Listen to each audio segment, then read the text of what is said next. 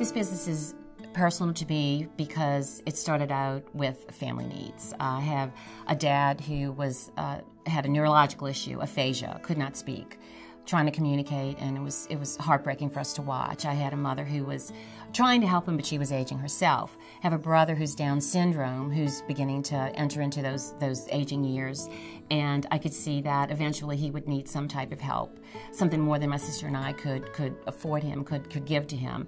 So I took that and I said, this business is a no-brainer for me.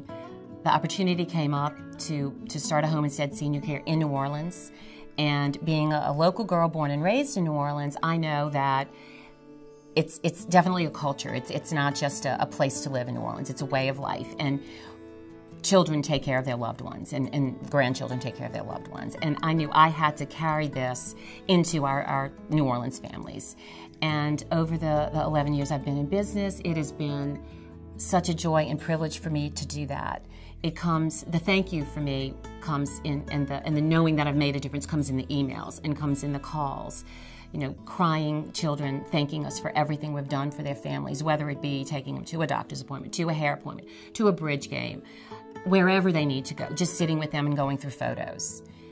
It's a joy every day. Every day brings new experiences for me, and I just am very, very pleased and happy to be able to make the difference in the lives of our clients and their families, and this is why it's personal for me, and it's personal every day.